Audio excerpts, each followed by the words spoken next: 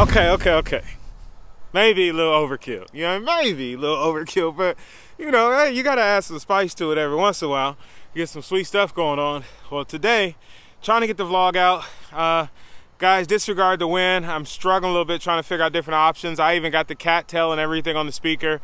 But just being in Chicago, Kiowa, you got those winds, it just blows everywhere. And I'm trying my best to avoid, that sound of the wind.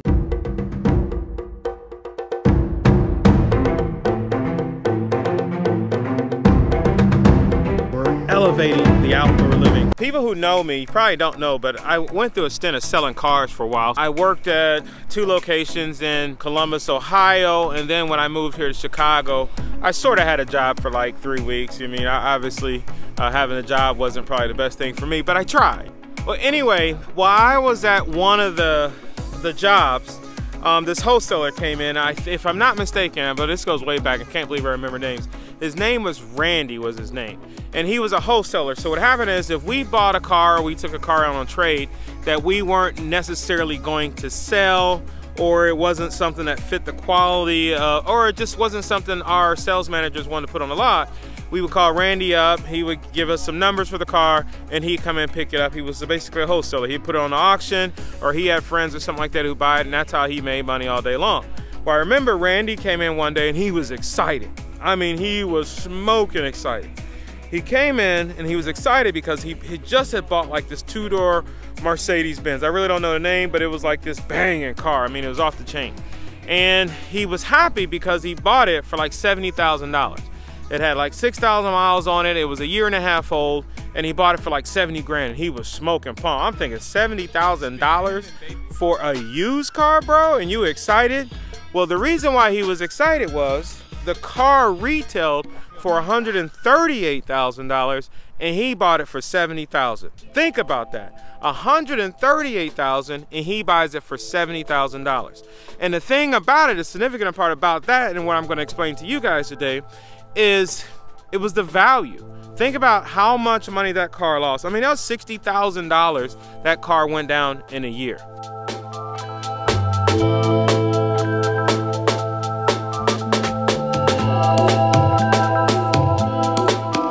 Walking around trying to get a video of like the fall leaves and stuff like that. You guys know it's one of my favorite times of the year, is getting that fall stuff. I sort of waited, but the weather's been really funny here. Like some days I've been said I was gonna go out and try to get it. It's been raining like crazy. I think we had the most rain like the past 4 or 5 years in Chicago.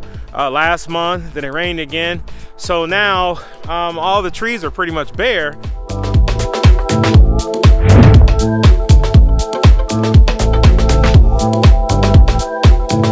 And the reason why I brought that up with Randy is I think about outdoor living.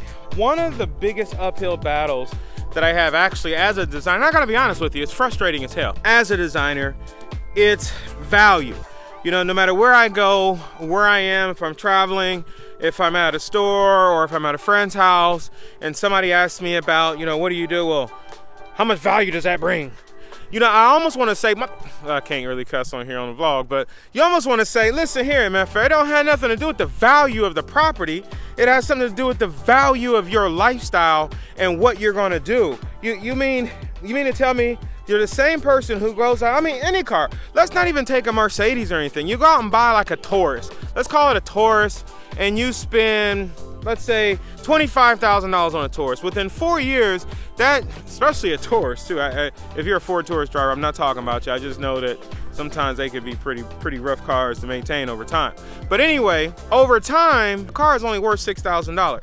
So say you paid $25,000 for it, and then in 4 years later, after putting all the fuel, gas, maintenance, oil change, tires, and everything on it, brakes and repairs and maintenance, because you probably got a lot of that if you got a Ford Taurus, brakes, repair, maintenance, things like that, you are around $19,000 that you either lost or gained, or some type of value you got on that car. So you mean to tell me putting a $45,000 outdoor living space in your backyard can be value prohibitive or cost prohibitive on what you're going to get back?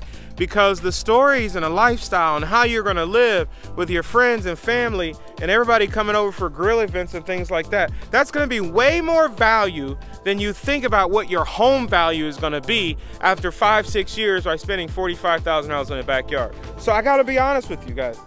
The thought of trying to financially get money back off of that piece, the value-added piece, is almost asinine to even think about it. I mean, really, we really got to change the tone on outdoor living and how we think about home values and things like that. You've wasted a ton more money on a bunch of other things other than wasting it on your outdoor living. And I tell you now, if you get a nice outdoor living space designed well with the right materials, the right stuff, and the right tools and the right people to put it in, not this paver patio stuff. I mean a correct outdoor living, you get that right, you're not gonna be worried about getting value back or money back when you sell the house. Hey, thanks for watching, and we're elevating the outdoor living.